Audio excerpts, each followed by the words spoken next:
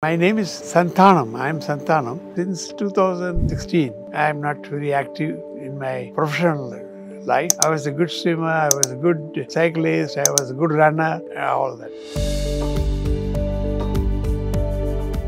That was the journey I had initially. Then this cancer issue, simply I could not imagine that I would get cancer because I am a teetotaller, as I mentioned. I was having cough and phlegm. This is the one symptom which I had. For about a little over a month I was having it. And then I just got it treated by a local doctor, my family doctor. So this journey was going on for about 6 months. In fact, when I came here, even looking at my X-ray, Dr. Padma Sundaram looked at my X-ray and said that I have tumor in the lung. It's a small almond type, not much big, very small, but it is there. Since I went to my family doctor, he could not diagnose except some aberration. You take some cold medicine for cold, fever, this and that. So again that did not work. I went to an ENT. ENT also said nothing wrong, everything is fine. He also gave me a clean sheet. So I was hoping against hope. It was nothing, but I never thought that it will be a cancer problem. By the time when I reached Manipal Hospital, it was stage 4. Then I landed up with Amit Rautar, and the journey continued since then. Then I had some,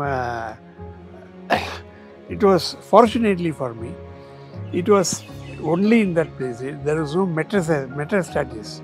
It did not spread to any part of the body. It was simply lying here like a baby. So I was holding it.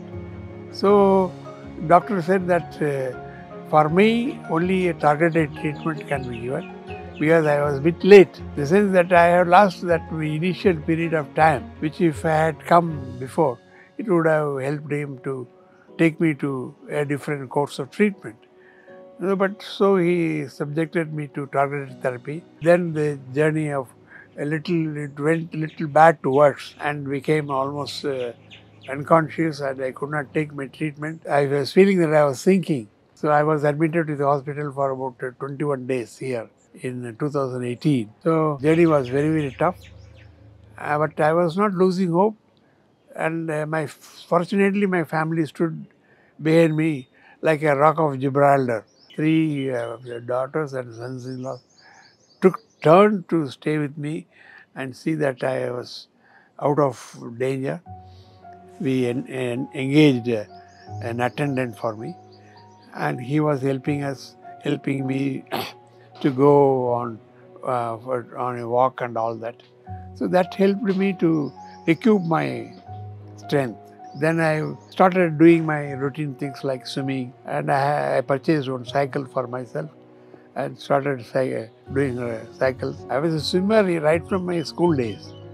I used to swim across the Kaveri River during my college days. And I was also a regatta member. I used to row boats. Because I have to listen to my children. And they advised me not to venture into any of this. So I am holding back, but I will definitely go back to swimming in another way. Once the winter cuts down and summer starts in Bangalore, I'll go to swimming. I'll definitely do it. And also, I think I will take the cycling also. I will not give up.